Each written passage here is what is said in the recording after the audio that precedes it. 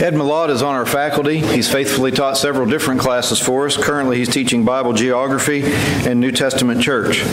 Ed has served in a number of ways in this Ohio Valley. He preaches for the Steelton congregation and has preached there for several years. Before that, he was at the Pike congregation. Before that, he preached at the Proctor congregation while he was going to school here. And he graduated in what year? 2001, right? Graduated here in 2001 when he was only 3 years old, incidentally.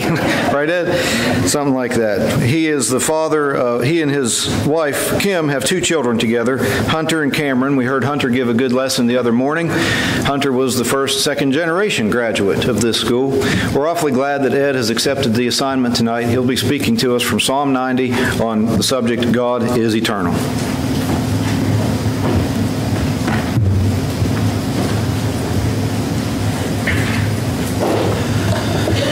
So happy to be here tonight. I appreciate the honor of being here and closing out the lectureship, 25th annual lectureship. I guess I didn't realize this was number 25, but they've all been important. They've all been a good representation of the School of Preaching. And those assembled here this evening are supporters of the school, many of you, and members of the church in this area, whether it's the Hillview congregation here or other places. Maybe you're a guest from the community here and you've come tonight to assemble with us for that purpose of worshiping and serving our God, certainly. West Virginia School of Preaching, if I may say a couple words about our school, is a delightful thing to have in this Ohio Valley.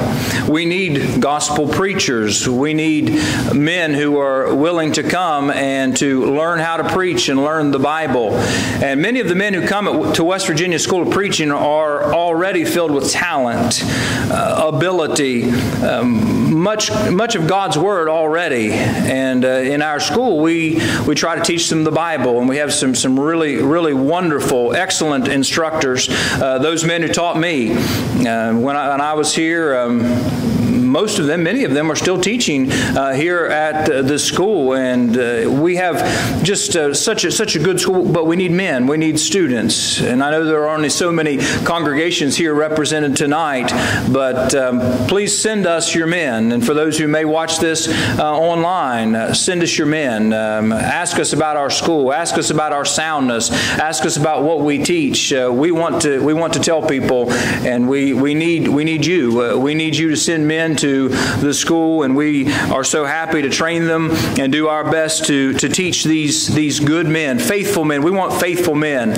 You know, that's what Paul said, the things that you have heard of me among many witnesses, commit thou also to faithful men who will be able to teach others also, 2 Timothy chapter 2 and verse 2. We have an excellent director, an excellent faculty, good elders that oversee the school, and an excellent congregation here. Faithful, loving, friendly congregation here, and it's just a wonderful thing. I'm so glad to be part of West Virginia School of Preaching as a graduate, as a teacher, as a father of a young man who went to this school and got his education in the Bible and training, and I hope to support it and be a part of it for as long as God allows me. Prayer is an invaluable part of the Christian life. Such an important part of the Christian life. When we approach God, we are approaching He who hears prayers. Psalm 65 and verse 2. Peter said in 1 Peter 3 and verse 12 that the eyes of the Lord are over the righteous, and His ears are open to their prayers. In Luke chapter 18 and verse 1, Jesus said that men ought always to pray and not lose heart. The Apostle Paul went so far as to say that Christians should pray without ceasing. That's like that old dripping faucet that you have in your house. That faucet that you know you need to get fixed is dripping, drip, drip, drip. Oh, it's irritating, but it's a perfect illustration of what Paul was saying when he said that we should pray without ceasing. The faucet isn't on 24 hours a day, 7 days a week, but there's a constant drip there of that faucet. We need to be those who are constantly engaged in and being ready ready because of our character and our understanding of the importance of prayer to be able to approach our God in prayer. You know, Jesus talked about the importance of the genuineness of our prayers when he said, "When you pray, you shall not be like the hypocrites, for they love to pray standing in the synagogues and on the corners of the streets, that they may be seen of men. Assuredly, I say to you, they have their reward." Matthew chapter 6 and verse 5. You know, friends, the Bible records for us many sincere, genuine, heartfelt prayers to our God. You may recall that Hannah poured out her soul before the Lord, 1 Samuel chapter 1 and verse 15. Paul prayed so earnestly with a total fast for 3 days in Acts chapter 9 and verse 11. And who could forget the most sincere, heartfelt prayer probably ever prayed when his sweat became, as it were, great drops of blood falling down to the ground. Luke 22 and verse 44. Of course, I'm thinking about Jesus. Ed, why are you saying these things about prayer tonight? I didn't know the lesson was about prayer. I thought it was about the eternal God, the eternality of God. Well, the psalm we're covering tonight, if you notice it in your Bibles, and I do encourage you to open your Bible to Psalm 90. I didn't bring a PowerPoint with me tonight. I have Psalm 90 that I'd like for you to follow along as we do study this together. And you might recall, or you might see, you might read on the page that the Bible says a prayer of Moses, the man of God. It's probably more appropriate to call this a prayer than a psalm. It is a psalm. We're not disputing that, but it is in every way that I can think of a prayer. It is filled with supplication. It is filled with adoration. It is filled with confession. It is in every way a prayer. Lord, Thou hast been our dwelling place in all generations. Before the mountains were brought forth, or ever you had formed the earth and the world, even from everlasting to everlasting, you are God. You notice how Moses begins approaching God perhaps the way we might begin in our prayer, as maybe we refer to our Father in heaven. He approached God, and in this prayer he is extolling God. He is showing his adoration of God, and in the prayer he confesses not only his sins but the sins of the people Israel.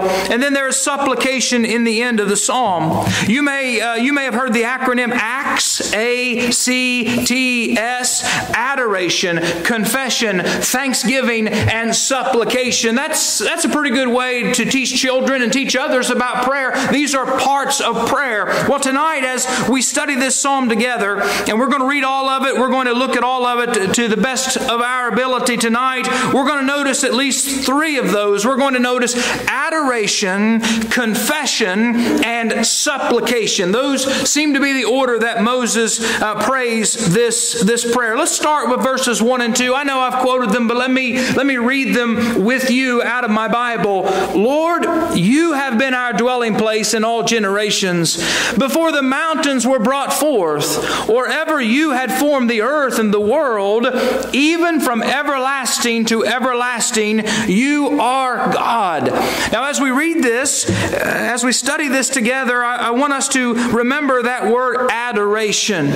When we're thinking about adoration, we're thinking about that one that we adore, that we love, that we cherish, that we are praising, that we are lifting up. We've done it so well in song tonight, and I appreciate the good song selection that we've been led in tonight. And we have sung together these wonderful songs praising our awesome God.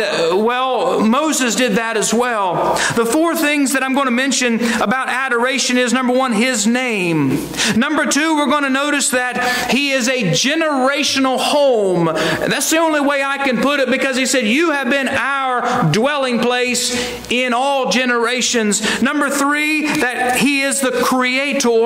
And then number 4, He is the Eternal One, the eternal God. And that's the title of our lesson tonight, that God is eternal. Let's think together first about His name. There are at least 4 mentioned in the text. There are at least 4 here in the text of God. The first one is Lord, that comes to us from the word Adonai. Now you might notice in your Bible, And I'm careful about this when I'm reading in my Bible, that when I see the very first word that is Lord, capital L, capital O, capital R, capital D, the translators did that for us, typically, normally, almost without exception, to tell us that this is the covenant name of God, which is Yahweh. And it is translated as Lord in our Bibles, but Lord here, though it's in all caps, and I'm not trying to shake anyone's confidence in that, maybe you have that knowledge as well, but Lord here is actually the word Adonai, which is the typical word for Lord. And this word, just to give a definition of Adonai, as Moses approaches Adonai in prayer, Lord, you have been our dwelling place. Adonai means master or Lord. It's translated as owner. And so as Moses approaches the Lord, as he approaches God, he says, you are my master, our Lord. You are our owner. In fact, you're the owner of all. And so the Lord, Adonai, is master, Lord. He is owner of all. In Deuteronomy chapter 10 and verse 17, Moses would also write, for the Lord your God is God of gods, Lord of lords, the great God, the mighty and awesome, who shows no partiality nor takes a bribe. And so as he approaches God in this prayer, he is approaching our owner, our master, our Lord Adonai, but he goes on also to use the word Yahweh. And that's going to be the best way that I can pronounce it. It's verse 13 of the Psalm. Return, O Lord. And you might notice it's all caps, capital L, capital O, capital R, and capital D. In this case, in this place, it is Yahweh. And again, I'm going to try to give some background of this. Yahweh means He who is. And it is that name of God. He is in that present tense. I am who I am, he told Moses in Exodus 3 and verse 14. You know, the Bible says that the name of the Lord is a strong tower, and the righteous run to it and are safe. Now, this name of God, this is the covenant name of God. It is spelled, if we put it in English letters, YHWH. You've heard this. I'm sure you've heard this. YHWH. How do you pronounce that? How do you pronounce YHWH? It's very difficult for us to pronounce. In fact, I don't know if anyone knows exactly how to pronounce it. It's called by scholars the Tetragrammaton. Well, what has happened with these words and in our translations is that the vowels from Adonai have been added to the consonants here, and they have given us this word, which is Yahweh, or sometimes it is Yehovah or Jehovah. I prefer saying Yahweh to Jehovah, and that's certainly my preference to say Yahweh. But I know this, and I don't say this lightly, and I'm not saying this lightly, as I'm talking about God tonight, as I'm talking about Adonai, as I'm talking about Yahweh, as I'm reading and thinking about Moses' God, who is my God, by the way. As I'm thinking about him, I never want to in any way speak lightly of or disrespectful of God. And for those people, many of whom who use God's name in vain or use the name of Christ in vain is a serious matter. It's a very serious matter indeed. The ancient scribes, who my understanding is feared blasphemy, and they feared mispronouncing God's name, and so they stopped pronouncing it. And they started saying Adonai. When they came to that YHWH, that Tetragrammaton, when they came to it in the original language, and they would stop pronouncing it, and they would say Adonai. They would pronounce it as Lord. And my understanding is, at least I've read, that many of them forgot exactly how to pronounce that name. The scribes, when they would write, this is interesting, and I don't have documentation for this. I got it in Robert Milligan, either Scheme of Redemption or Reason Revelation. I looked for it for about an hour today, and I couldn't find it. I underlined in my books, but I couldn't find it. But I do believe it's in one of those books. He said when the scribes, the ancient scribes, were copying the Scripture, and when they came to that name, the name of God, they would pause. They would take their pen, and they would wash their pen. We're talking about a quill and ink. They would wash their pen to make sure it was clean before they would even write the name of God on paper. What reverence they had, what awe they had, what respect they had of Yahweh as they approached Him. In the next place, he uses the word God, but it's two separate Hebrew words. It is El, and it is also Elohim.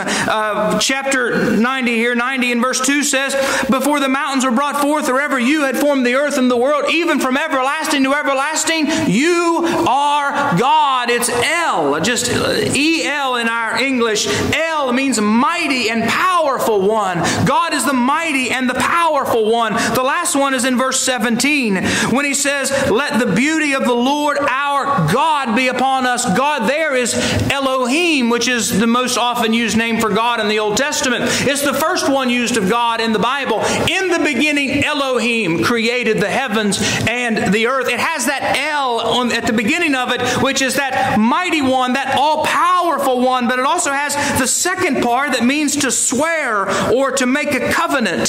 The name conveys the idea of strength and creative, governing and covenant-making power. He is Elohim. And so Moses' prayer begins with adoration in the name of God when he approaches the Lord Adonai, who is my Lord and my Master and my owner, Yahweh. He is He who is God, the mighty one. Not just the mighty one, but God, the governing one. God, the one who makes covenants. Moses' prayer was not filled with irreverent titles for God that make us think more of man than God.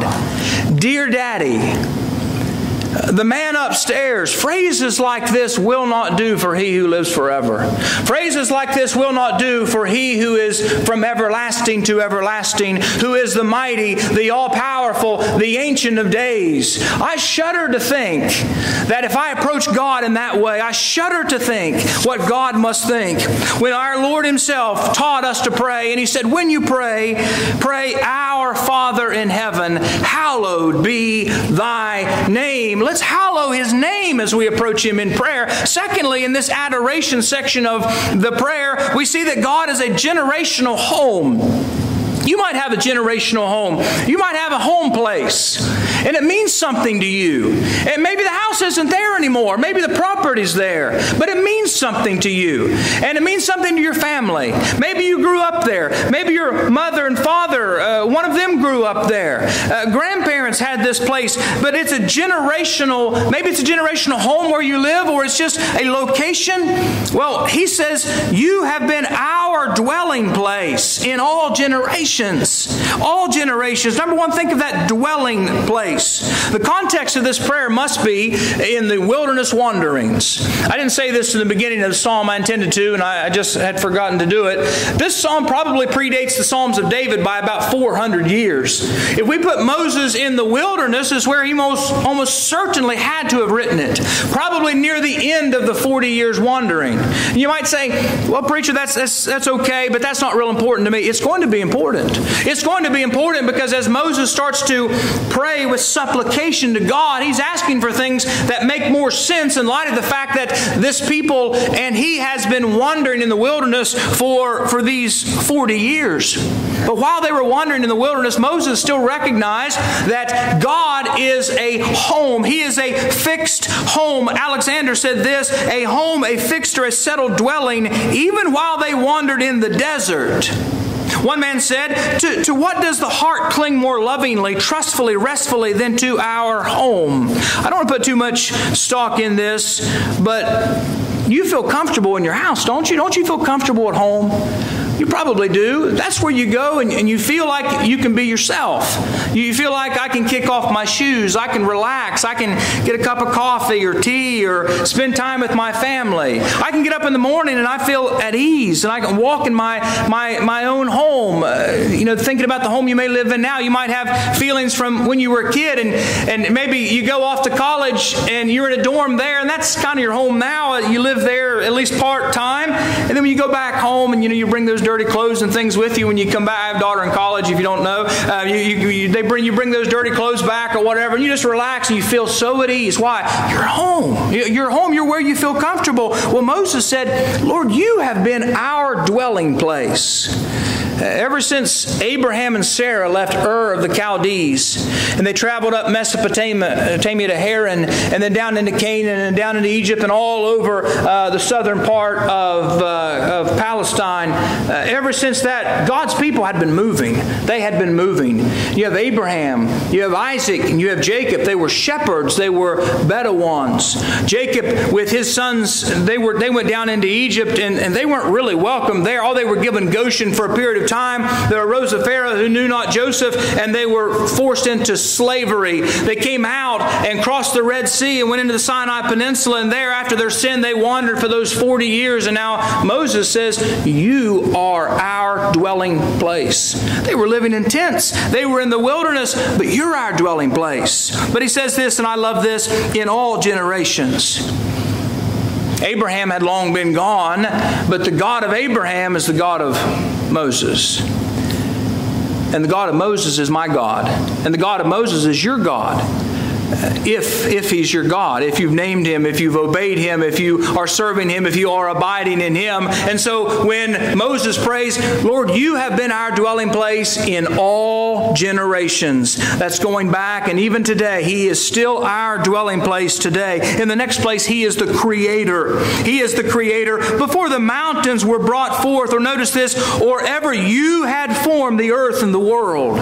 And so He is our Creator. You formed the earth and the world. Remember the passage I read in the beginning, Elohim created the heavens and the earth. Before the mountains were created, you created these things. He created them, what philosophers and apologists say, ex nihilo, Latin phrase meaning out of nothing. You created these things out of nothing, which shows the omnipotence of God. You see how this adoration with which Moses approaches God. God, you are our Creator. You are the all-powerful one. Hebrews chapter 3 and verse 4 says, "Every house was built by some man, but He who built all things is God." I appreciate the craftsmanship that went into this pulpit. I appreciate it. It's here. It's nice. Someone made it. But they didn't make the materials. They didn't make those. They secured those somewhere. This building, as nice and as fine as it might be, those ones who were building it, they didn't create the materials on site. They secured the materials somewhere else. Everything that you build, everything that I build, we secure materials. But God created all things. He spoke them into existence. One man said this, I love this quote, "Who that looks upward at the midnight sky and with an eye of reason, beholding its rolling wonders, who can forbear inquiring of what were their mighty orbs formed?" Amazing to relate. They were produced without materials. They sprung from emptiness itself. The stately fabric of the universe, of universal nature, emerged out of nothing. What instruments were used by the supreme architect to fashion the parts with such exquisite niceness and to give so beautiful of a polish to the whole? How was it all connected into one finely proportioned and nobly finished structure? A bare fiat accomplished all. "Let them be," said God. He added no more. And at once the marvelous edifice arose, adorned with every beauty, displaying innumerable perfections and declaring amidst enraptured seraphs its great Creator's praise. By the word of the Lord were the heavens made, and the host of them by the breath of His mouth. Psalm 150 and verse 1. You see, Moses is approaching the omnipotent, the all-powerful God, but also, let me move quickly, He is the eternal one. He is the eternal God. He goes on to say in this passage, and this is really the title that was chosen for this lesson tonight, that God is eternal. Notice what he says, "Before the mountains were brought forth, before you brought them forth, before you caused them to be born, or ever you had formed the earth and the world, even from everlasting to everlasting, you are God." The mountains represent in Scripture the oldest parts of the earth. Did God create those first? Well, it doesn't seem so, but for some reason, writers of Scripture set them forth as being ancient or even everlasting. Maybe because of their vastness, and they seem like they're going to be there from generation to generation to generation. The mountains are still there. They're still present. And so in Deuteronomy 33 in verse 15, he calls them both everlasting everlasting and ancient. Well, what came before the ancient mountains? What came before the everlasting mountains? He who created them. He who created them came before. He is from everlasting to everlasting. Now, sometimes the Holy Spirit sees fit to explain something to us in phrases, in terms, in ways that we can understand. Sometimes God's spoken of as if He were a man, as if He can hear, incline your ear, O God, unto me, etc.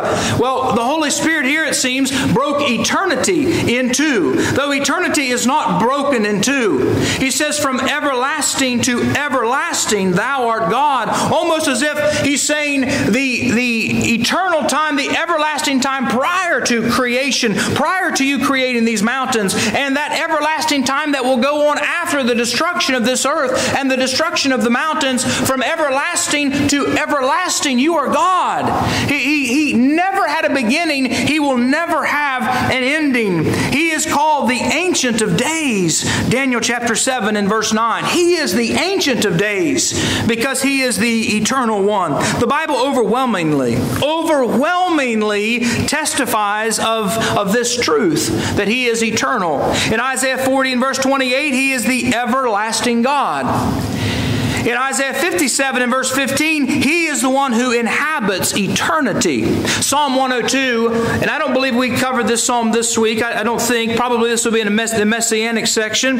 But you are the same, and your years will have no end. That's the passage dealing with the eternality of deity. But when I turn over to Hebrews chapter 1, Hebrews chapter 1 quotes that psalm, quotes that passage that I'm quoting here tonight. But I'm going to go up and grab a couple other verses and show you that this psalm, talking about the everlasting God, that His years will never fail, this psalm actually is applied by the writer of Hebrews, whom I believe to be Paul, to Christ. To Christ. And if you go back to verse 8, he says, but to the Son, He says, your throne, O God, notice there He's also called God, your throne, O God, is forever and ever. A scepter of righteousness is the scepter of your kingdom. You have loved righteousness and hated lawlessness. Therefore, God, your God, has anointed you with the oil of gladness more than your companions.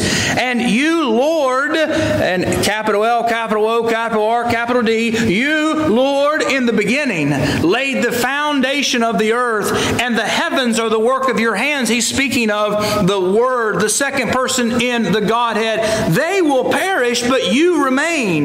They will all grow old like a garment. Like a cloak, you will fold them up, and they will be changed, but you are the same, and your years will not fail. He's speaking there of Christ. And so that same terminology that's used of God here in the Old Testament and in Psalm 90, where He says that from everlasting to everlasting, you are God. The same can be said of Jesus, the second person in the Godhead. And there's so many other great passages, and I can't spend a lot of time on this, but I just want you to understand this, and I want us to understand this, that deity is eternal. The Father, the Word, who we know now as the Christ, and the Holy Spirit. And I'll read a passage to that end in just a moment. In John chapter 1, 1 through 3, in the beginning was the Word, and the Word was with God, and the Word was God. And so the Word was in the beginning. He was in the beginning with God. All things were made through Him, and without Him nothing was made that was made. And so we find there that creative power, that omnipotent power was present in the Word who became flesh and dwelt among us. He said in John 8 and verse 58, before Abraham was, I am, using that name of God that we see there in the Old Testament. Also, Hebrews 9 in verse 14 says this, how much more shall the blood of Christ, who through the eternal Spirit offered Himself without spot to God, cleanse your conscience from dead works to serve the living God. He is the eternal Spirit, speaking there of the Holy Spirit. And so God the Father, God the Son, God the Holy Spirit are eternal, never had a beginning, and will never have an end. This is hard for me to wrap my mind around, but let me give you a quote, and I'm going to try to do my best to explain it. God only is immortal. He only is so by a necessity of nature. It's necessary for God to be eternal. It's necessary for God to exist. God is, in fact, a necessary being. I'm not. I could exist or not exist. I'm not a necessary being. In fact, I'm a contingent being. I'm contingent upon my mother and my father brought me here. I remain. I breathe oxygen. I eat. I drink, etc. And ultimately, I rely upon God for my life, for my existence. That was me, but let me get back to the quote. Angels, souls, and bodies too, after the resurrection, shall be immortal. It is true that angels will exist forever, that souls will exist forever, whether they're in heaven or whether they're in hell. Bodies will exist forever, that is eternal bodies, spiritual bodies. Paul called them spiritual bodies in 1 Corinthians chapter 15. It is sown a natural body, it is raised a spiritual body. And in other places, in that great chapter, they will be changed in a moment, in the twinkling of an eye. And so these bodies will be changed. We will have an eternal body that is suited for eternity. But the writer here, which is Charnock, says angels, souls, and bodies after the resurrection will be immortal, not by nature, but by grant. There's nothing in your body or in your soul or in the spirits, angels, there's nothing inherent in them by nature that says they should be immortal, that they should live on, that they should continue on. How is it then that our bodies will be immortal? How is it then that our souls will live on? How is it that the angels who are created beings will live on throughout eternity as it is, if we can use that exact word in that way? How is that? By grant. We will be granted immortality. We will be granted that from God. And he goes on to say, they are subject, speaking of our bodies after the resurrection, our souls, they are subject to return to nothing. If that word that raised them from nothing should speak them into nothing again. I hope you don't misunderstand this. I think this is a very deep thought, a very deep quote.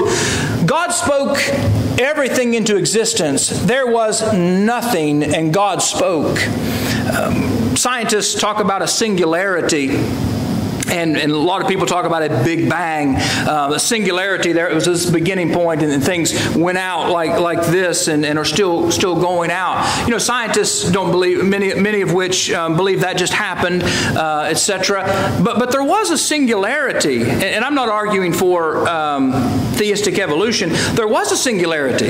There was nothing, and God spoke, and it all came into existence. Well, the same God that spoke all things into existence is that God who grants immortality. He is granting immortality, not because of some inherent thing in our nature, but He grants that. And if He chose, He has said He's not going to do this, but if He chose to speak them into nothing again, why, they would be nothing again. There is nothing within us that automatically grants us immortality.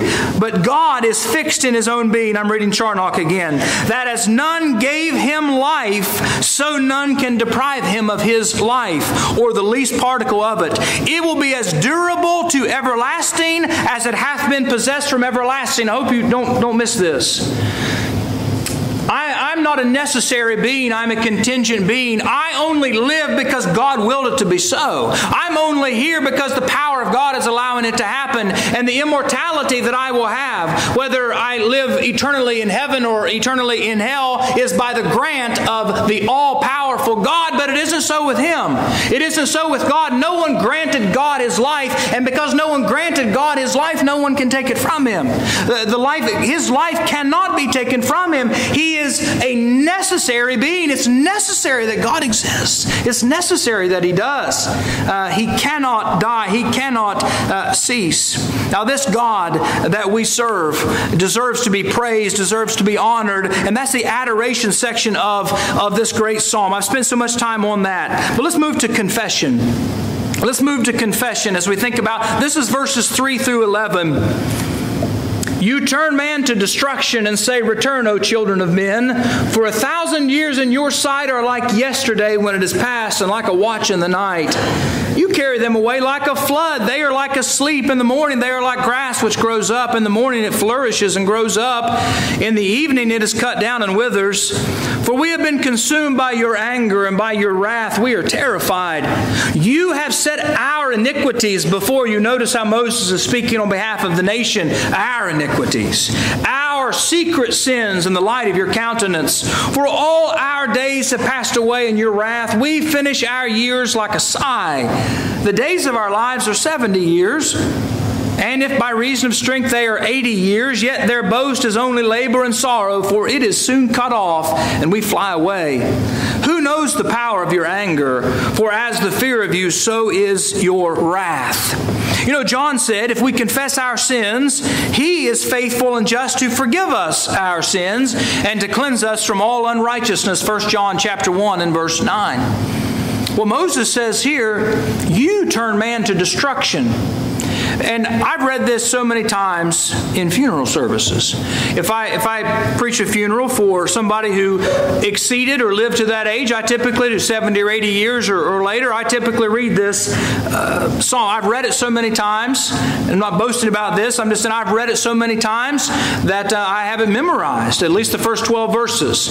I didn't try to memorize them. I've just read them over and over and over and over. But if you don't think about the phrases, you don't get the significance of the phrases. We're going to think about the phrases tonight. The first one, you turn man to destruction.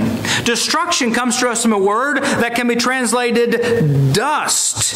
In fact, it reminds me of what the Bible says about Adam, for dust you are, and to dust you shall return. Genesis 3 and verse 19. Alexander said the meaning of the word translated dust, and the translation that he was using must have said dust. You turn man to dust.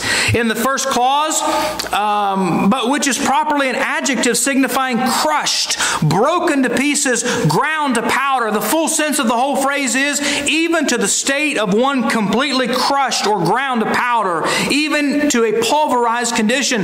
The shortness and the fragility of human life is thus brought into the strongest contrast with the eternity of God. I hope you get that. God, you created the mountains. You brought them forth. You are from everlasting to everlasting. You are eternal, and you're the God who turns man to dust. You're the God who said, return, O children of men. Return what? Return to dust. That reminds us completely, it's a perfect parallel to Genesis 3 and verse 19. For dust you are, and to dust you shall return. And he says about God, 1,000 years in your sight are like as yesterday when it is past, and like a watch in the night. That's amazing for me to comprehend, to think about. And it reminds me of what Peter said in 2 Peter 3 and verse 8. Know this, that with the Lord one day is as 1,000 years, and 1,000 years is as one day. That's not some fancy formula for understanding biblical prophecy. It's just a very simple statement that's profound, that God is not affected by time. He isn't affected by time. He is the eternal one. But he gives a couple phrases here in the text, and he says, 1,000 years, which is longer than any man has ever lived upon this earth. Methuselah lived to be 969. And so, to our knowledge, he's the oldest man, at least the oldest recorded man who ever lived on this earth. And he says 1,000 years, which is longer than that recorded span. 1,000 years are but as yesterday when it is past. It's like yesterday. You know, maybe the days have bled together for you a little bit. They're a little fuzzy. You know, did this happen on Tuesday? Did it happen on Wednesday? Maybe for this week, that's a lectureship week. With God, 1,000 years passes, and it's like yesterday. It is like yesterday to Him, and like a watch in the night, which is only 3 hours. A watch in the night is 3 hours. If that is the case, and it is the case, what is 70 or 80 years to God? God who is eternal. God who isn't affected by time. And And man sometimes starts to feel as if we in some way are demanding from God that He owes us something. Or we start to feel that we're so important to God. And I want to be careful how I say this. But you add nothing to God in your service and praise to Him. He wants your service. He wants your praise. But you add nothing to God. I add nothing to God. You can't take anything from God, and you can't add anything to God. You remember in Psalm 50, He said, if I were hungry, I wouldn't tell you. And that is certainly a fact. But some people live as if and believe as if, I think in some way, that God owes them something. That they pridefully would stand before God and demand something of God. And this passage reminds me that is folly to the nth degree. To think about a God who is eternal, an eternal being, who 1,000 years is as nothing to Him, like a watch in the night, like 3 hours, and I maybe will live 70 or 80 years, and God says to me, return to dust, thou children of men. And to truly think about the difference between God and you or me is astounding. It's something that I cannot even illustrate. I think about Job, and I'm just going to do this quickly because I know we're not dealing with Job, but you know, Job sinned with his mouth. He didn't do what the devil said he would do, but Job said some things that were very, very inadvisable, to say the least. And I think about how inappropriate and how audacious it is to attempt to contend with the Ancient of Days, to attempt to contend with He who created us. And I just want to read a couple verses, and it has to do, it really applies. Job 38, 4, I'm going to read 4 through 12. God says to him, where were you when I laid the foundation of the earth? Obviously, when He laid the foundation of the earth, He had not yet created Adam. But Job, you have such wisdom. Where were you when I created the earth, when I laid the foundations of the earth? Tell me if you have understanding. Who determined its measurements? Surely you know. Or who stretched the line upon it? To what were its foundations fastened? Or who laid its cornerstone? When the morning stars sang together and all the sons of God shouted for joy. I think He's speaking there of the angels. Or who shut in the sea with doors, when it burst forth and issued from the womb, when it made the clouds its garment and thick darkness its swaddling band, when I fixed my limit for it and set bars and doors, when I said, this far you may come but no farther, and here your proud waves must stop. Have you commanded the morning since your days began, and caused the dawn to know its place? In other words, God is saying, Job, were you there when I created these things? The answer is no. He clearly wasn't there. Now, if I just turn over to chapter 40 for just a moment, starting in verse 6, the Lord answered Job out of the whirlwind and said, now prepare yourself like a man. I will question you, and you shall answer me. Would you indeed annul my judgment? Would you condemn me that you may be justified? Have you an arm like God? Or can you thunder with a voice like His? Then adorn yourself with majesty and splendor, and array yourself with glory and beauty. Disperse the rage of your wrath. Look on everyone who is proud and humble him. Look on everyone who is proud and bring him low. Tread down the wicked in their place. As you read this great text, he starts to bring up two creatures, Behemoth and Leviathan. Only his maker can come before him. Job, you can't even contend with the Behemoth or the Leviathan. How are you going to contend with He who made Behemoth and Leviathan? How can I contend with an eternal God? How can I contend with the Almighty El Shaddai? How can I contend with Him? How can I contend with an eternal God? The answer is I can't. I cannot contend. And I need to do exactly what Moses does at the end of this prayer as we get to it in a few moments. And I need to beg for His mercy. I need to beg for His mercy, and I need to beg for His loving kindness to be upon me. Man's life, let's go back to the Psalm here, Psalm 90. Man's life is shown to be so brief in this text. He goes on to say, you carry them away like a flood. This word is hard to translate into English, scholars tell us, and the word in essence means to be swept away as by a driving rain. You've heard, and we've had in our Ohio Valley some floods come up, flash floods, and we've had people die in places.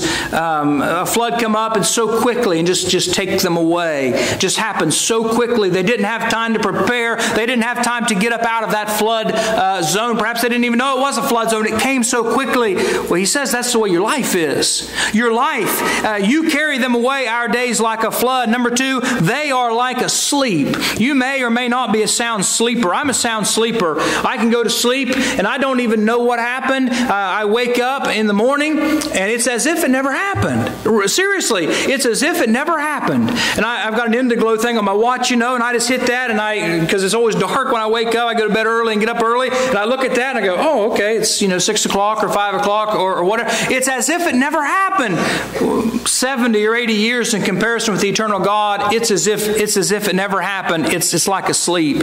In the morning, they are like grass which grows up. And so not only are our days carried away like a flood, they're swept away quickly. Not only are they like a sleep, it's almost as if they never happened, but they're like grass which grows up. And it grows up, and today it flourishes. In the evening it is cut down and withers. Something I want to point out about this, and I want to spend just a moment or two on this. He doesn't say that it grows up and then just naturally it decays and it dies out, and it's the fall of the year and it isn't growing like it once did, and then in the winter it's not going to grow. That's not what he says. He says it is cut down and withers.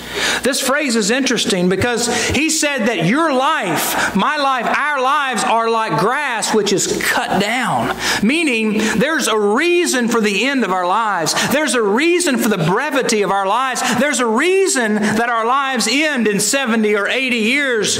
What's that reason? Well, he says in the next verse, For we have been consumed by your anger, and by your wrath we are terrified. You have set our iniquities before you, our secret sins in the light of your countenance. Why is it that we have a brief life?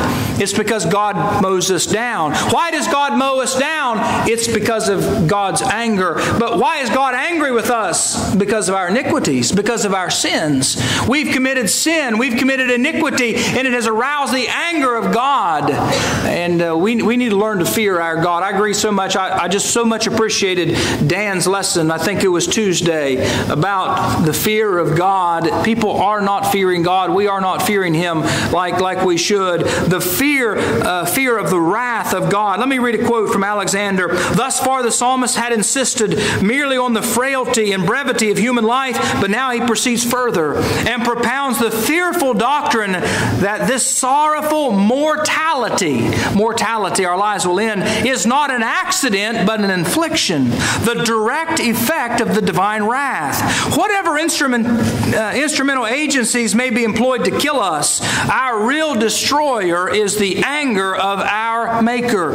As man's mortality is the effect of God's wrath, so this wrath itself is the effect of sin, and thus sin becomes the cause of death. The Bible, as an eminent interpreter has well said, throws the blame of death entirely upon man himself. When God slays man, He puts his sins before him, looks directly at them, not only those which are notorious, but those which are concealed from every eye, but that of omniscience. The precise sense seems to be that God holds our sins in the light of His own countenance and therefore cannot fail to see them. I didn't read that plain enough for you. Let me read that here in this text. When he says here in this text, you have set our iniquities before you, our secret sins in the light of your countenance. It's not just the big sins. We have a tendency, we compartmentalize, that's a big sin and this is a little sin. Well, sin, there are differences in sin. I think that's pretty evident in the Scriptures. There are differences in sin, but all sin will damn us. All sin will separate us from God. Isaiah 59, 1 and 2, our sins will be brought out in the light of His countenance. God cannot help but see them. Lastly, let's think about supplication. We thought about adoration. He praised his Maker Maker, Adonai, Yahweh, El, and Elohim. We notice that adoration in His name, and that He is that generational home, that He is our Creator who is omnipotent. He is eternal. He is from everlasting to everlasting. We've seen the confession. He's confessing our sins. Our sins have brought this upon us. And then lastly, supplication. Typically, we would define supplication as a humble begging for a need, perhaps for ourselves or for someone else. It might be an intercession for someone else. But here we see supplication in verses 12 through 17. I won't spend a lot of time on this. So teach us to number our days, that we may gain a heart of wisdom. Return, O Lord, how long? And have compassion on your servants. Oh, satisfy us early with your mercy, that we may rejoice and be glad all our days. Make us glad according to the days in which you have afflicted us, the years in which we have seen evil. Let me pause to say, remember, they've been in the wilderness for these 40 years. We don't know how long, but it seems toward the end of that wandering. Make us glad according to the days and the years in which we have seen evil. Let your work appear to your servants and your glory to their children. And let the beauty of the Lord our God be upon us, and establish the work of our hands for us. Yes, establish the work of our hands. Moses is praying on behalf of the nation. You can see that, surely. Our days, our iniquities. Let the beauty of the Lord be upon us. You remember when the nation rejected the wise counsel of Joshua and Caleb. Joshua and Caleb, two of the 12 spies, they come back, and when the 10 spies gave an evil report, they said, we can take that land. We can do it. We can take the land. They rejected that report. And they because of that, God's anger was aroused against them. You remember this case very well. And because of that, they suffered in the wilderness 1 year for every day they were in the land. They were in the land spying it out for 40 days. And so for 40 years, they would walk in that wilderness and they would die over those 40 years. Well, now, near the end of that, seemingly, Moses is praying this prayer. And that's the context, I think. I think that's the context. And these are the things that he asks for. He asks for compassion, verse 13. I'm going to skip verse 12 and end with it. He asks for compassion. Verse 13, return, O Lord, how long? Have compassion on your servants. That's our prayer as well. Have mercy. Verse 15, satisfy us early with your mercy. Mercy is that really undeserved compassion from God. Joy. I use the word joy, but he uses the word rejoice in verse 14, that we may rejoice and be glad all our days. You can think about the despondency that they must have had. And for that 40 years of wandering in that same wilderness over and over and over, knowing that they would never enter the promised land, knowing they would never enter Canaan and spend those 40 years wandering, you can imagine how despondent they must have been. And so now Moses prays, make us glad according to the days in which you have afflicted us, the years in which we have seen evil. Verse 16, I think he's asking for understanding. Let your work appear to your servants. Do you ever pray for that? Do you ever pray, God, I don't really understand why this is happening. I don't really understand your will in this. I trust you, but can you let me have it? Can you let me understand? And that seems to be what Jeremiah, over and over and over, he didn't really understand much of what God was doing, and he felt deceived even at times. Jeremiah did. And I'm not saying I felt that way or we should feel that way today, but we don't always understand. And so the prayer here is, let your work appear to your servants. And to me, this is touching to the heart of a father, and your glory to their children. Had spent 40 years in the wilderness, and they were dying in that wilderness, but they had children, you remember. They were the Israelites who eventually go in and take the land. It seems they were worried about their children. They were worried about them. Aren't you worried about your children? I know I am.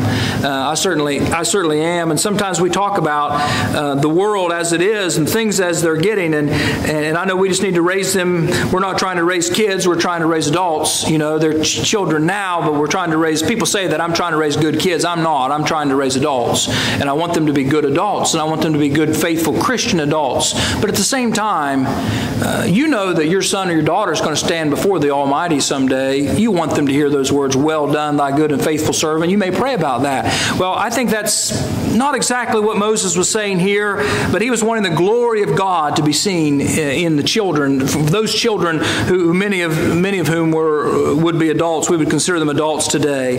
And then lastly in verse 17, beauty. "Let the beauty of the Lord our God be upon us and establish the work of our hands for us." Yes, establish the work of our hands. Verse 12. I want to end with this tonight, and don't think the sermon's over, but I want to end with this. "So teach us to number our days, that we may apply our hearts unto wisdom," or gain a heart of wisdom, New King James. Moses, this is the point. This is the point. There's a God who deserves to be adored, to love, cherished, served, prayed to. He's eternal. He's from everlasting to everlasting. He created me. He's my God. I've sinned against Him, and because of that, He's been so angry with me, and my life is cut short. It's like grass which He cut down. My life's been cut short. 70 or 80 years. I may not live that long. I may live longer than that. That's not a guarantee in any way, but 70 or 80 years perhaps, that's a short time compared with the eternal God. 1,000 years is like a watch in the night. What's 70 or 80 years? It's a short period of time. And so the prayer seems to be this: God, help me to number my days. Help me to watch my time. Help me to spend the time that I have in service to You and preparing to be with You for all of eternity.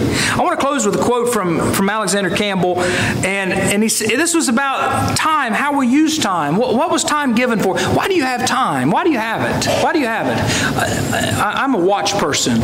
I am, and I'm always on time. One man told me one day, if you're always on time, or if you're always early, you're never late. And I believe that. I'm always on time. And something could happen, but I'm a time person. Maybe you're a time person. But why did God give us time? Why do we have 24 hours in a day? Why do we have the time that we have? Why do we have it? Well, Campbell says this: the question still recurs, what was time given for? Time then is given to us to enable us to prepare for eternity, to train and discipline our spirits for the high and noble destiny which God would have us to enjoy in His presence forever. But how few seem to realize this truth. Many there are who, though they wear the name of Christ, nevertheless act as if the only end for which time is given and their earthly existence prolonged were to feed and gratify the carnal desires of our nature. I answer, it was given to him in subordination to the development of that destiny to which God designs and proposes to exalt him, for the purpose of raising him to honor and glory forever, to fit and enable him to honor God and enjoy himself eternally, to prepare him, in short, to enjoy God himself. Now, I know reading that, you probably didn't get the full effect of that. It is in the lectureship book. And what Campbell is saying, and I think it's such a wonderful thought, time wasn't given to us just to fulfill our carnal desires, just so I can recreate, or just because so I can be entertained. No, time was given to us to prepare us to be with God forever. How are we using that time? How are you using that time? Let me close with an invitation. This psalm and these psalms we've studied this week have taught us, reminded us to magnify God, to extol He who lives forever, the Ancient of Days, our God. But is He your God? Maybe you're living a life and you're not using time like that. You're not using time like Moses prayed for. He says, teach us to number our days. How many days do you have left? You don't know. I don't know. The Lord could return imminently. He could return before I end this sentence. He certainly could. My life could be over. Your life could be over. There are people in this assembly who may not be able to be here next year. You may not be here. You may have gone on. We don't know how much time we have. Number our days. Did not James say in James 4 and verse 14, what is your life? It is even a vapor that appears for a little time and then vanishes away. Some translations say it's a mist. And this Ohio Valley, it seems like every morning there's fog out there on that river and up on these beautiful hills. And it's here and you see it, but then it dissipates. It just disappears. You didn't even notice it go. It's just kind of like what the Bible says, where it says 1,000 years are like yesterday when it is past. It's just, to God, it was no time at all. It's just a blip. And that's the way our lives really are. Are you ready to meet God? Are you prepared to stand before God? I hope you are. Tonight, if you're not, think about giving your life to the Lord. To do so, it takes more than just attending a lectureship, and we appreciate you being here. It takes more than just reading the Bible. You must truly give your life to the Lord. You must be converted. You must be changed. It isn't enough to go to church. You must be the church. You must learn to be a Christian as one who belongs to Christ. Do you belong to Him? Well, He died that you could belong to Him, and He shed His blood on the cross, and that blood will wash away our sins. John said unto Jesus Christ, the faithful witness, the firstborn from the dead, the ruler over the kings of this earth, to Him who loved us and washed us from our sins with His own blood. Do you have the blood of Christ applied to your soul? The only way for that to happen is you have to obey His word. You have to do what He said and be baptized into His death. Paul said it this way, know you not that as many of us as were baptized into Jesus Christ were baptized into His death. That death, that's where He shed His blood. We have forgiveness of sins by that blood. Have you been baptized into the blood of Christ? Do you have faith in Jesus Christ as God's Son? Are you willing to repent of your sins, which means to change your mind and alter your life? Make that good confession that you believe that Jesus Christ is the Son of God, and then be buried in the waters of baptism, thereby contacting the blood of Christ, having all your past sins washed away. I've done too much. No, you haven't. You haven't done too much. God will wash away all of those sins. Forget them. Never bring them up against you anymore. He will apply the blood of His Son to your soul. Write your name in the Lamb's book of life. And I'm not saying that pridefully you can stand before God. That's not true. But with all the redeemed of all generations. Remember, He is a dwelling place for all generations. Abraham's God can be your God. My Savior can be your Savior, but you have to obey the gospel of Jesus Christ. Live that faithful life. Trust in the mercy and the grace of God. If we might help you tonight, if you have a need, won't you come while we stand and while we sing together?